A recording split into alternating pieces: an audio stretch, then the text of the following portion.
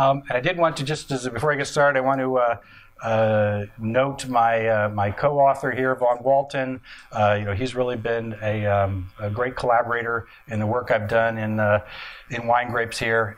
He's really been spearheaded a lot of the work on emerging pests, spotted wing Drosophila, brown marmorated stink bug, but also all this vector work that we've done the last few years. He's really been on the forefront, and it's been great to work with him. So I definitely wanted to share all the credit and any blame that's forthcoming with Vaughn. So, okay. Just going to give a quick, brief review of the red blotch situation, then get into the vector work that's been done. What we know, what we don't know, and what we need to know, perhaps going forward, and then hopefully talk a little bit about our invasive pest situation and maybe some other pests that aren't here yet, but that I want you all to be aware of. So I don't know if you remember, if you were here last year, I got to introduce Kent Dane and gave a short introduction to viruses, and I told everybody, I'm not a virologist. In fact, I said I did not even know enough to be dangerous. Well, I've learned a few things in the last year. So the situation has changed. And actually, the two things I'd really point to are, we had a meeting here in August. I don't know how many folks were here for that. But, we had Dr. Fuchs, had Dr. Sudashana, Sudi was here. Bob Martin was here, Von Walton was here, and had a great meeting about red blotch. Then we went out to the field and saw, a red blotch in all its glory, just right in front of us. So it was just a great learning experience. It's fantastic. And then I don't know how many of you all saw the red blotch webinar that was like two and a half weeks ago. Okay, so you guys probably know as much as I do, probably. But a great amount of information there, just really fantastic. So I would definitely, if you want to know more, you could just sort of, just click on this, and you're stuck with me. Sorry. So I just wanted to, go over a little bit of the history. We've had these nutritional disorders. Red leaf symptoms. I remember when Marcus started here back in 2008, and his first harvest, he was always getting calls. I got red leaves. I got red leaves, and he was out running around. And of course, he's a soil scientist, so he's thinking, okay, we've got nutritional problems. We've got irrigation issues. We got Syrah syndrome. But it became pretty clear that it was more than that. That there was some real disease issues going on, and we got involved in the leaf roll question. And there was a specialty crops research grant that was going on at that time, or just being started. I know Bob Martin was part of that, Von Walton, large multi-state project, and some of that trickled down to us. So we did work on leaf roll and mealybugs here for a number of years. But we kept running into this problem where we would have symptomatic vines. We'd go out and we'd test them, and they'd be negative. And that just kept happening. And that was a pretty widespread phenomenon that we had these looked to be leaf roll, but it wasn't. So it became clear there was something else going on, and everyone, of course, started to scramble. I think the number one hypothesis was that it was some new strain of leaf roll, probably. But it turned out that it was a new virus entirely. And so Sudi down at USDA in Davis found this virus and called it a red blotch associated virus. Independently, pretty much at the same time, Mark Fuchs over in Cornell identified the virus. He called it Cabernet Franc associated virus. And then some folks in Washington in 2013 also found it. And we were able to start detecting it, and it became clear it was very widespread. So really 2013 is when we really sort of knew this was a sort of totally new, widespread problem. And this really was not that long ago. So it's amazing how much has already been done since then. So the effects of red blotch, consistently lower soluble solids, bricks, that's sort of number one. Reduced photosynthesis and chlorophyll. I guess that makes sense. You've got red leaves, you probably got less chlorophyll in there. Of course, reduced photosynthesis, you're going to get less sugars. The yield effects have been inconsistent. You see some delayed ripening. Rhonda Smith in the webinar mentioned she'd seen some trends to higher pH and titratable acids, but there's some variability there. The real key is this sort of the hallmark of it seems to be these lower totable soluble solids, lower sugars. But to me, the biggest effect is one that Sudhi just sort of mentioned. Of the initial 11 blocks that he's identified with red blotch in that 2011 to 13 period, 8 of them have been pulled out. So, that's for reasons not just effects to the plants, but also worry about spread. But still, when that's the biggest effect you can have if you're just pulling blocks out because you've got a disease incidence. So this is clearly a real problem. What else do we know? Well, it's graft transmissible. It's not transmitted through the seed. So that's one thing that's at least one little bit of good news. So it's not going to be transmitted to in the plant to a seed that's dropped somewhere else. There seem to be 2 genetic clades. They're called different strains, but there's no biological differences between these 2 clades, but there is some difference, a genetically measurable difference. I think Keith Perry said 8% heterogeneity. Keith Perry also noted that vines that have tested positive for red blotch have subsequently tested negative. And we've certainly seen that with the testing we've done the last couple of years. And he also said there's just something weird about red blotch, something unusual. And he mentioned hadn't seen any virus particles or proteins that have been found. Actually did see something on the web somewhere else that showed a picture of some virus particles, so I'm not sure who's right there. But another thing he mentioned that I thought was interesting, he said they're working on in-field diagnostics. So you could actually perhaps be able to diagnose this in the field. And I don't know how close they are to that or how much it'll cost, but that would sort of be a pretty neat tool to have if it became available. What else do we know? Just in terms of visual symptoms, it resembles leaf roll, but there are some key differences. So there's these reddish veins, pink veins that develop with red blotch.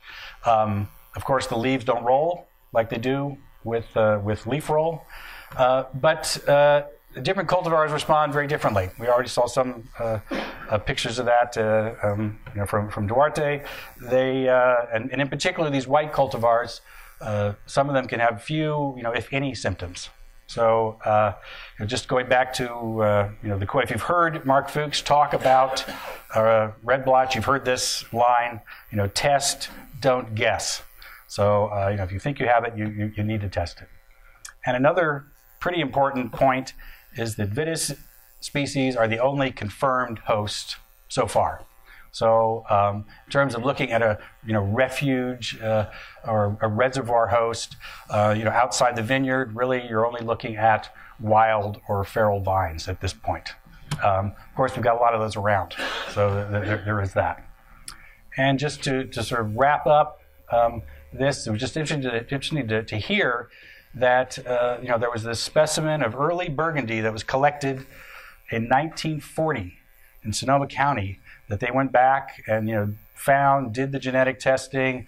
Deborah Galino showed the results, and they actually tested 56 different old specimens, and this one specimen tested positive for red blotch. So that's 1940, Sonoma County. It's been here at least 75 years, bouncing around. We really don't know how it just suddenly appeared, blew up the way it did, in the last 5-10 years. I think Sudhi's explanation was, well, we thought it was leaf roll, so that's why we weren't on top of it. But it just seems the way it's spread, something happened. So let me get into the vector research and results to date. And there's a couple of ways to look for vector transmission. First, you just look at the distribution and spread of the disease. Where is it? How is it spreading? And what can you discern from that? You can also look at genetic analysis and see where the virus fits in with other viruses and perhaps piece together information. But really, the acid test is to do vector transmission experiments. Start in the lab, see if your vector you've identified can actually transmit the virus, and you try to identify species that are found where spread is occurring, but which are absent where spread is not happening. So in terms of distribution and spread, well, it's not spreading in the eastern U.S. Doesn't appear to be spreading in Canada. There's no spread reported from Europe. The fellow from Switzerland on the webinar who talked about the situation, they'd found this vine, just sort of an aside, in their collection that was red blotch positive. It had been sent over, a virologist had gotten it because he wanted a specimen of leaf roll. And they had actually sent this vine over as a specimen of leaf roll. It really was red blotch. But they found no evidence of spread in Europe. And Bob's done some testing, went back and looked at some of his samples that he collected, back in I think 2008, at least back that far. And he's found that there are a number of vineyards in the Willamette Valley that have had pretty minimal or no spread of red blotch. But there certainly are vineyards where we have seen spread occur in California and Oregon, and particularly here in Southern Oregon. There are definitely some just examples where spread is definitely happening. So what are the main vectors of plant viruses? And just to sort of recap, there are a lot of plant viruses out there, more than 700. About 70% of them have a vector. So that's 500 of these viruses, have sort of known vectors. The most common are the sucking insects. So, so your aphids, whiteflies, the leafhoppers, throw tree hoppers in there, plant hoppers, mealybugs. And these are these sucking insects that pierce and suck the sap out of plants. And so they're obviously, ideal ways to move a disease around. There are some other miscellaneous vectors. I did just want to point out thrips, beetles, bud and gall mites are perhaps notable because of this Pinot Gris virus. It appears it may be transmitted by an aerophyid mite, possibly. Also nematodes, fan leaves, a good example of a nematode transmitted virus in wine grapes. So we generally try to home in on those sucking insects. That's what we look at. And this is, I sort of took this from Brian Botter's presentation. And he did some genetic analysis of the coat protein. And this data is all apparently documented. And he wanted to see where red blotch fit in. So he definitely fits in with these Gemini viruses, totally separate from leaf roll, which is a whole different group of viruses. And he had this group of 8 viruses that was pretty close, and then there's this one virus not too far in this group of 14. So when you look at the vectors that are known for these groups, these all are leafhopper transmitted. This one, the tomato pseudo curly top virus, is transmitted by a tree hopper. And finally, this group were transmitted by whiteflies.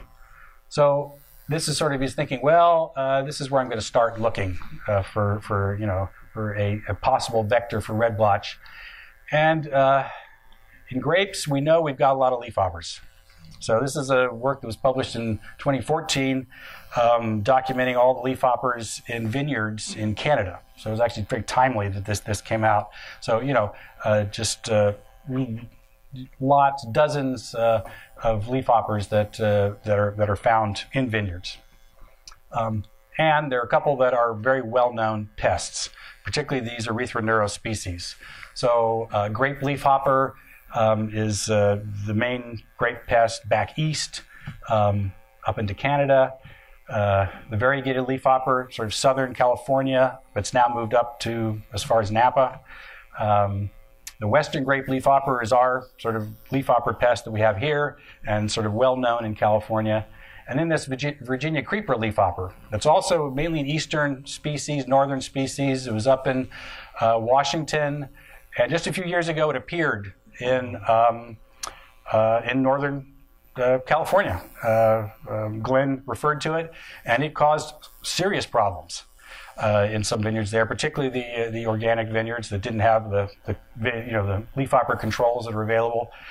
And so here this new leafhopper in vineyards to California shows up, and you get all this red blast transmission. So there was some thought, are these two things linked possibly? Could there be a connection? Well, let me get into some of the vector transmission work that was done. So a group in Washington State University using Virginia creeper leafhopper in the greenhouse, 50 insects per plant, 6 cultivars. They put the insects on diseased, infected plants for 48 hours, removed them, put them on clean plants for 48 hours. After 4 weeks, PCR test, 100% transmission. So this was published in 2013. So I just want to emphasize 100% transmission. So, I know those guys in the lab, they're going, yeah, whoa, slam dunk. We have nailed this. Whoa. Now, myself being on the sidelines, with hindsight, and, I can say, you probably should have said, that looks too good to be true. That's just 100% transmission like that. That's really pretty amazing. So there were other people working on this same, doing the same kind of work. And Kent Dane, who was here last year, and I think he even alluded to this, he also looked at Western Grape leafhopper, Virginia creeper, and the variegated leafhopper along with the blue-green sharpshooter. 72 hours he used. After 4 months, his PCR tests were showing 0% transmission.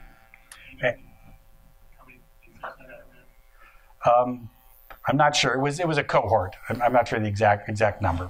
And in addition to leafhoppers, he also tested mealybugs, grape whiteflies, all negative results. And that was work he did in 2013 and 14. So he thought, well, maybe I didn't have enough. Maybe it wasn't enough leafhoppers. Maybe leafhoppers are a lousy, vector. So I'm going to ramp it up. So he did some new tests starting in 2014. And he used leafhoppers 100 to 1,000. He put as many on as the plants could withstand. And he upped the acquisition time to a week. And he called it his all-in approach. And 0% transmission. And then I want to refer to some work that Bob Martin did up in Corvallis, using Western Grape leafhopper, about 300 individuals. Again, 7-day acquisition and inoculation times. Bob refers to this as his brute force method. It's been 2 seasons, I gather, and 0% transmission. And Bob also tested the blue-green sharpshooter. Again, negative results. So the final researcher I'm going to talk about, UC Davis. They had their own program going. And UC Davis, UC Berkeley has a nice little friendly competition happening there. But he started out, and he came out of Washington State with his degree, had looked at leaf roll, done a lot of work with the leaf roll virus.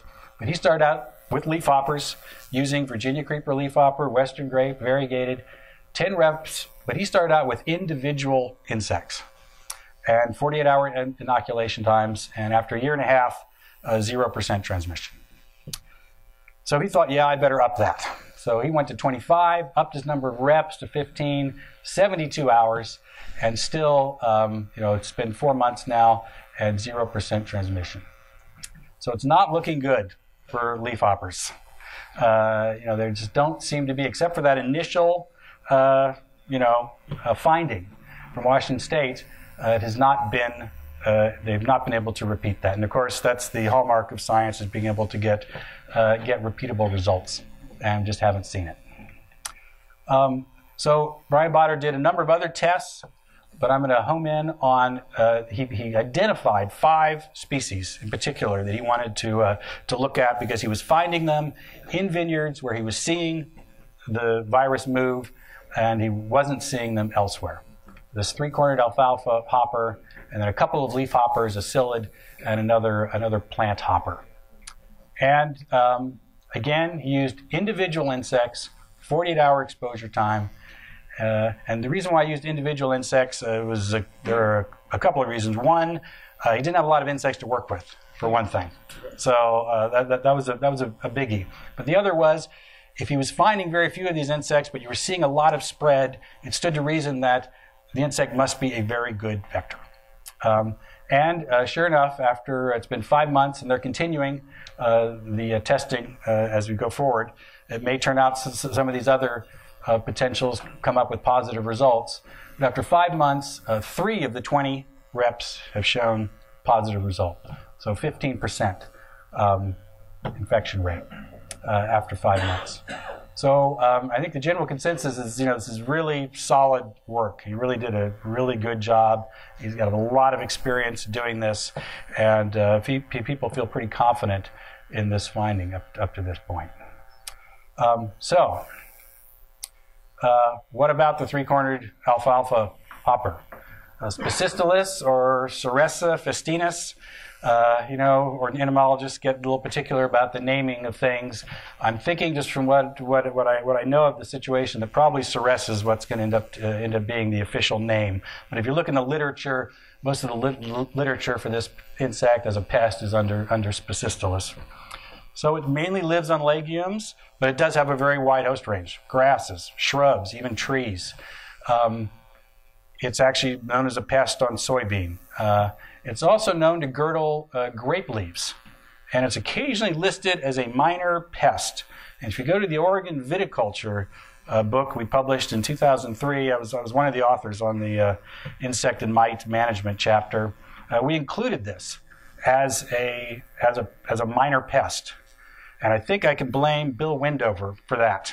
And I guess maybe Phil Van Buskirk, I think too, but because it always showed up at Bill's place, or it seemed to be there. There were some years where there was quite a bit, and this is something I was talking to Jason. I was thinking about. It does have this very signature damage, where it will feed on the stem of the leaf, and it feeds and then it goes around the leaf, essentially girdling the leaf, and the leaf just turns bright red, and just really stands out. So if you've ever seen that in your vineyard, that might be a clue that you've got this insect around somewhere. Not as native to North America, but it has a primarily southern distribution, but it's known all the way up to Canada. As I mentioned, it's a pest of soybeans back in the southeast. So it is curious as to what exactly is going on. This is a picture of it. The membraceids or tree hoppers are known for their sort of very crazy pronotum that they get sometimes. And you can see this is actually sort of fairly normal looking. But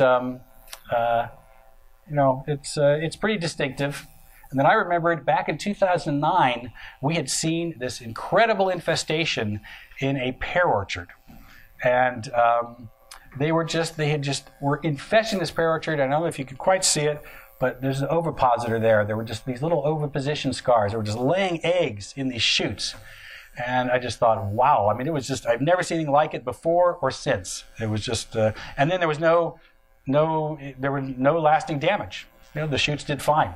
It wasn't really a pest, but it was there in massive numbers. It looked bad. So I sent that picture out to Brian and Frank Zalem. Said, "Oh, I think we have it here." And he goes, and Brian comes back and goes, "Well, you know what? Actually, I don't think that is the three-cornered alfalfa hopper. I think that's like a related species, Ceresa pacifica." And he sent a couple of pictures he has of it. So this Ceresa festina, or Spicistilis festinus, you can see it has the main difference is the male has got some color on it, but the Pacifica species has this real huge forehead, for want of a better word, whereas this is sort of about half that height. So this just is much more pronounced there. It's like a real sort of an egghead type of tree hopper. So that was interesting. So we certainly seen the damage in vineyards. We do have this related species. We know that. I'm pretty sure we have the Spicistilis here as well. But we're doing some going through the collections and verifying that. So in Oregon, we have sampled for leafhoppers and other hemipterans in vineyards. We started in 2014. We continued that this year, used sweep netting, sticky cards. We preserved the specimens for further study, possibly looking at the virus load. If we did find a species that we thought was a suspect, we could go back and test it to see if it did have the virus. But really, that's not definitive, because any species that's feeding on an infected vine is probably going to get some of the virus in it. So we find leafhoppers that feed on infected vines, they have they have red blotch in them, even if they're not a vector. And we did sample vines to just establish the virus infection status. And this was funded by the Oregon Wine Board. And this is some data I showed you from last year. These were the number of leafhoppers we found in the sticky cards, and that was sort of what I was in charge of, from Southern Oregon and the Willamette Valley. And just to note, most of the leafhoppers we found were, almost 90% were Western grape leafhopper, and all of those were from Southern Oregon, none from the Willamette Valley. If we look at the leafhoppers other than Western grape leafhopper, numbers are much lower. Some of them, almost a third of them, we only got one of a different species. We did get this privet leafhopper, Fibrilla fluoride. If you remember, that was actually one of the species that Brian Botter was testing in his 5 species that he selected to test. And that was our sort of second most common, just under 4% of what we found. And it was found in all 4 of the vineyards that we looked at last year. So interesting. Now this is just comparing 2014 and 2015 in one of the vineyards. And you'll just notice, it's a little hard to tell, but this is Western grape leafhopper. This is proportional numbers. So you can see we did catch some other leafhoppers later in the season here in 2014. That's when we were picking up these other leafhoppers. If we look at 2015, we started earlier, put the sticky cards out June 1st. Maybe it still wasn't early enough, but you can see we did pick up some other types of leafhoppers other than Western grape early, but then after that, it was almost all Western grape leafhopper. So what did we do differently? Well, we did do one thing differently. We switched our trap type from a yellow sticky card hung up on the wire to a red delta trap down here in the fruiting zone. So there's a couple of differences. Obviously, you've got the different trap type and the way it's the architecture, but also just the different location. We hang the yellow sticky card up in the canopy, whereas this is down low, much closer to the ground cover. Now, we had some experience using the red delta trap for trapping mealybugs for many years, so we knew we caught leafhoppers. But I was a little concerned switching the trap type. I thought, what is that really? How's that going to affect our results? So I did a little study in another vineyard where I compared the yellow sticky card to the delta trap. This is number of Western grape leafhoppers, and you see an R-squared of 0.6, not bad, not great. You see the data gets a little fuzzy as the numbers get higher. But essentially, for every one Western grape leafhopper we get in a delta trap, we get a little under 2 in the sticky trap. So not bad. I thought, well, that's okay. But these are the different leafhopper species we trapped in the two types of traps. And we trapped 17 different leafhoppers. Only one species was caught in both kinds of traps. So a lot of them are ones. Obviously, if you only catch one, you're only going to catch it in one of the types of traps. But here we have 14, and all in the yellow sticky, none in the red delta trap. So, I don't know if it's the different trap, but I think certainly the different location, going from up in the top of the canopy to down low. Probably we need to put traps in both of those locations to cover the full canopy. Because it does seem like we're trapping different groups of species possibly in those locations. So this is data from the vineyard we went to. We're calling it vineyard number 2. But the vineyard we went to after our August meeting and saw red blotch. And you can see, here's 2014.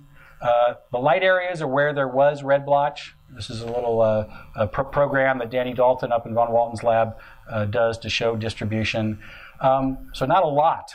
And then this was 2015. So a lot more red blotch. We went from 5.7% in 2014 to almost 35%, over a third of the vines we tested in 2015. So a six-fold increase. So really pretty extreme. Yeah, Jason. To clarify, but is this based on symptoms or based on? This is based on testing. This is based on testing. So, yeah, the symptoms are probably even more dramatic, really. But just of that plot, there looks like there was a lot of red blotch in 2014 and none in 2015 in the same vines. Were the vines removed? Were they? well, the light area is where there was red blotch. Right. So 186 and 449. Oh, right here, you mean? Part of it shows red blotch in both years. But part of it shows red blotch 2014 and none in 2015. Right. Well, I mean, like this little island here, that's just, there are only 11 vines that so that's like a couple of vines. Those are density displays. Those are not. Right. Yeah. So they're incidents. They're not positive, negative. And also, Significance is not a. right. And we did have a case where a couple of these vines that tested positive the next year did not test positive, tested negative. So. Have you found asymptomatic vines positive for red blotch virus? Yes, definitely. Yes. Definitely. Yeah, Daniel's done a lot of work with Mark Fuchs. A lot of vines have been tested out here. But one thing you'll note, these little white numbers were the number of Western grape leafhoppers we were catching. So we were catching a lot of Western grape leafhoppers, particularly. It seemed like we were catching more in the areas where there was more spread. So back to that old hypothesis of, well, maybe Western grape leafhopper is spreading it, but it's just a really lousy, vector. So that was sort of our thinking at one point. Now these are the other leafhoppers. This is Western grape. So we went from 1,200 to over 1,600 from 2014 to 2015. That's using a trap that wasn't as good at catching the Western grape leafhopper. But these are the other species we caught. And you'll note again, only one of the species did we catch in both years. Another point I wanted to make was looking at outside the vineyard. We found these three feral vines that looked like they were a little suspect. Had them tested. One of them was positive for red blotch. And these were very small vines, seedlings really. And so it's pretty clear. You have this huge reservoir of red blotch in the vineyard. Something was moving the red blotch, from the vineyard out into this wild area. So this was the one little leafhopper that we did catch in both years, and it also was our highest that we caught in 2015, Deltacephalus grex. So it's something we're going to be looking at more closely in the upcoming season, because here we did not catch any privet leafhopper. That's this one right here, which was our high in 2014, and no three-cornered alfalfa leafhopper or tree hoppers of any kind in either year. And that goes for all the sweep net samples that Vaughn has now gotten through everything, and just no tree hoppers or alfalfa hopper. But we may have been started too late. We may have missed it. We're going to start earlier this year and see what we can find. So these are some shots that Vaughn just sent me yesterday. So this is hot off the press. He's going through all the perhaps suspects, and don't hold me to any of these identifications. But this is that one I mentioned, Deltacephalus grex. Are we going to worry more about the Western grape leafhopper? Is that something we really need to worry about? I think pretty clearly the work has been done. This doesn't seem to be a reasonable choice as a vector, so we're going to focus elsewhere. And this is our Ceresa pacifica, and this was a specimen that Chris Hedstrom found on a blackberry in a vacant lot last summer in Medford. So we know this is around, and Chris actually used to work in Vaughn's lab and now works with the Oregon Department of Agriculture. So we're going to see what we find and go out and do some searching. So I do want to cover a couple of other pests before I finish up. Gill's mealybug I mentioned last year. This was found in 2014 in the Southern Oregon vineyard near Jacksonville. It's the first time it was found in Oregon. I know it's infected some vineyards in Lake County as well as up in the foothill region. It probably, I think, can transmit leaf roll. We suspect that, but it can be a pest, so it's something to be on the watch for. So far, we've only found it in just a couple of vineyards, but just keep an eye out. So this is sort of what I'm asking for: is folks just be on the lookout for odd-looking mealybugs, strange things of any sort. But these Gills mealybug produce these little sort of fiberglass-like filaments, and they are pretty distinctive from our regular grape mealybug. Pinkish red spots too are hiding back too. Right, these little pinkish red spots. So yes, if you see it, bring it in. If you have a doubt, we'll take a look at it. Now this was too much time. This was something I found this summer. It was out in our orchard. It was actually in a sticky trap, and it was interesting because here Virginia creeper leafhopper was causing problems up in Washington. Became this huge problem in Northern California, just like leapfrogged us. That just it almost never happens. So I saw this fellow out in a sticky trap. I thought, I think we've got it.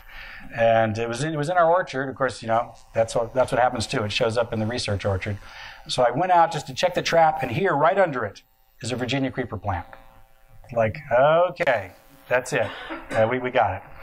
And no leafhoppers anywhere. So I looked at leafhoppers, but we had sprayed the block with a neonicotinoid for cobbling moth, and that would take out any leafhoppers. So I did find this one pair of leafhoppers, a male and female, because they were, when I found them, they were together.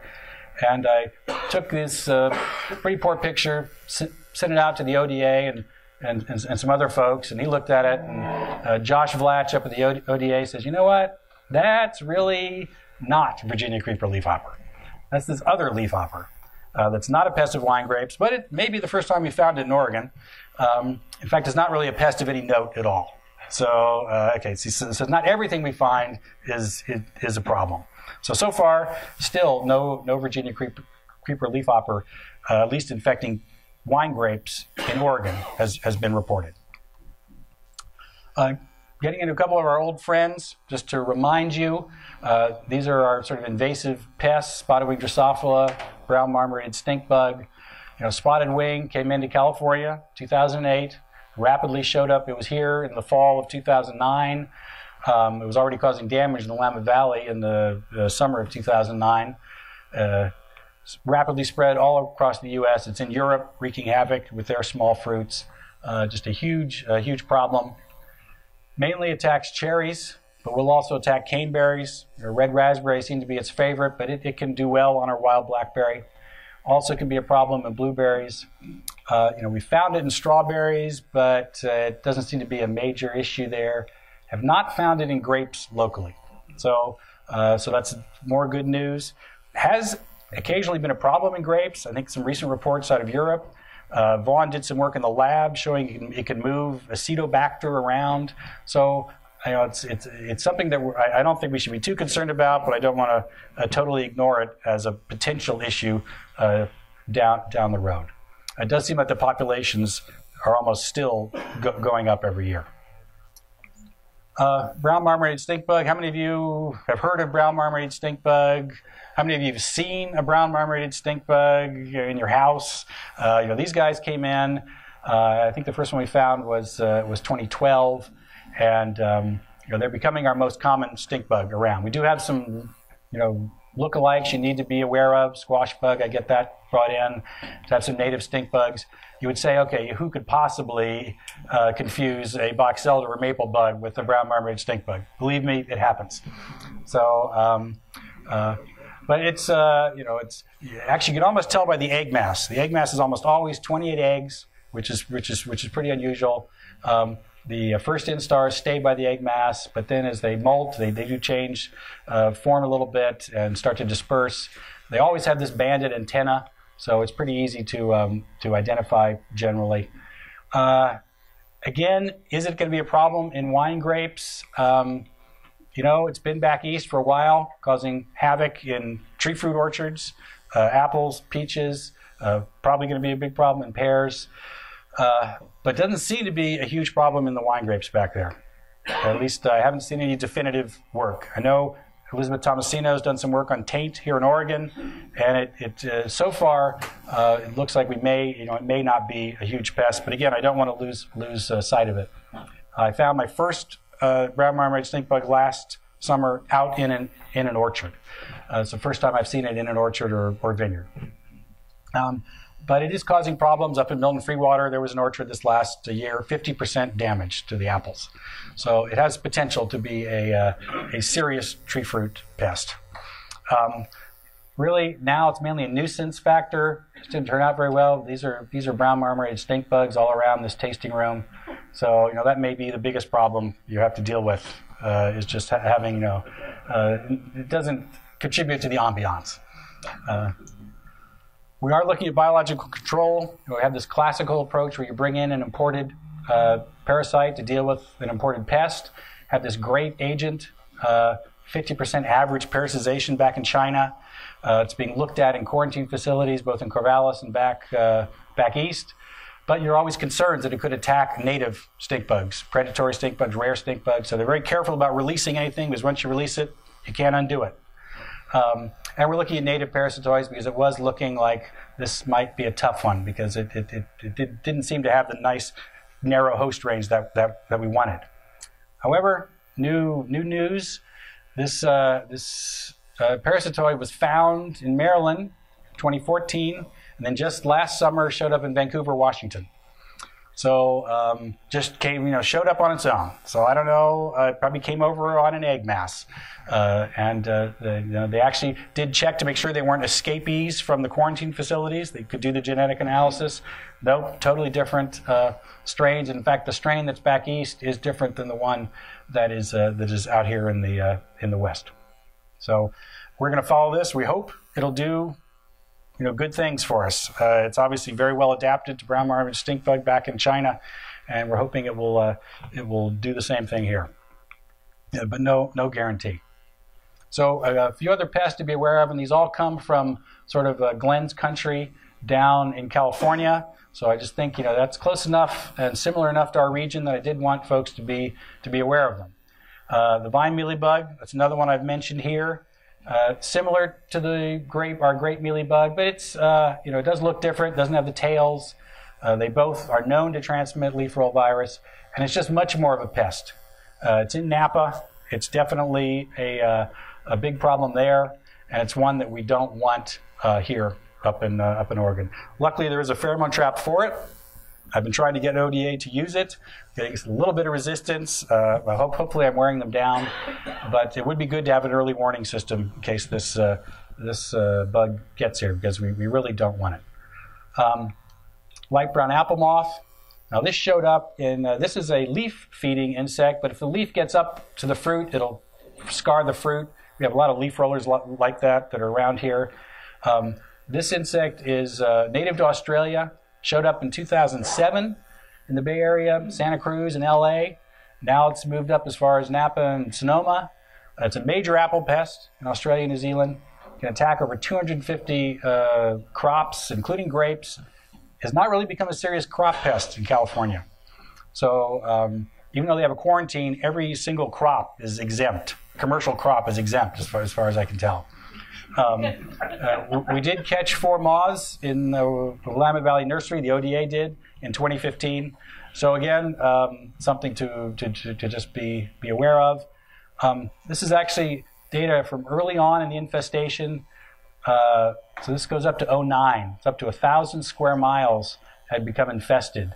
Initially, they were going to try to treat using encapsulated pheromone for mating disruption, and because they were going to be treating Santa Cruz and San Francisco, so they wanted like the most benign thing they could possibly have. Needless to say, it was not benign enough, so that did not happen. So they did one little test spray in Santa Cruz, and that was it. They were done. So they're pretty much not really trying to control it. It's not here yet, but it seems like it's it is colonizing California very well. Now this one, European grapevine moth, Lobesia batrana, is a major pest of grapes. So it does not just feed on the leaves, it goes right into the fruit and really feeds on the fruit. I've heard it described as codling moth for grapes. So, and having dealt many years with codling moth, that was not a good thing to hear. Like codling moth, the larvae get into the fruit, and then when they overwinter, they have this little hibernaculum. They pupate under the bark. So it's fairly narrow host range. Grape is the primary host. There are a couple of other species, but it's not that wide host range that the light brown apple moth has. That's a big plus. It also has multiple generations, which lead to the population buildup. There is a related species back east, the grapeberry moth, just one generation, so it's much easier to control. This is a major problem in Europe. So it's definitely a pest we would not want to have in our vineyards. But to end on a good note, so this showed up in Napa County in 2009. So, shows up in Napa, major pest, obviously a lot of concern. They really went after it. We're talking full court press, trapping, surveying, controls, really just, so in 2010, they caught 100,000 moths. Next year, down to just over 100, so 99.9% reduction. It was found in other counties, so it had obviously been there for a while, but after 2012, only found in Napa, and in the last 2 years, they caught one moth in 2014, none in 2015. So really just an incredible example of what you can do if you really give it everything and do a really serious eradication program. They're not saying it's eradicated yet. They need a couple more years of zeros before they can, proclaim that. But that's really, really good news that you can perhaps control a pest that's really has a really big foothold in an area. So just thanks to the funders and to my colleagues. A lot of folks have worked on this, and also the field staff that does all the dirty work. And we did get funded for this next coming year to continue this work, so we are going to be looking at other potential vectors. And a special thank you to our collaborating growers. Now, if you would just stop pulling out all the red blotch infected vines, that would really be helpful. No, kidding, of course. I understand that. And then just to, I did want to mention a couple of upcoming meetings, or an upcoming meeting. It's going to be hosted by Live at the end of the month. And we're bringing in Dr. Houston Wilson from Berkeley, who's going to talk about biological control for vineyard leafhoppers. I know he's been up in Glenn's territory, an incredibly knowledgeable fellow, postdoc there, as well as Dr. Jepson from OSU, who's going to be talking about our pesticide stewardship partnership, looking at pesticides and their risk. We do have a program going where we are testing, the ODA and the DEQ are testing our surface waters. We are picking up pesticides in those waters, mainly herbicides, but we do find, on the insecticide side, we mainly find neonicotinoids. So imidacloprid, acetamiprid, and we certainly know that we're still using those for controlling various pests in vineyards, as well as many other crops, and as well as certainly homeowners are using those materials. And then yes, I would recommend everyone to go check out Betty's book in the back there. She's a local treasure. She's a good friend.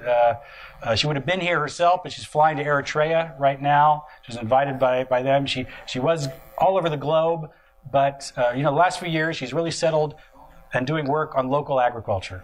And that's been sort of her passion. And I know in the book she interviews Michael Moore and Laura Lotspeech, and she has a great heart and produced some great art as well.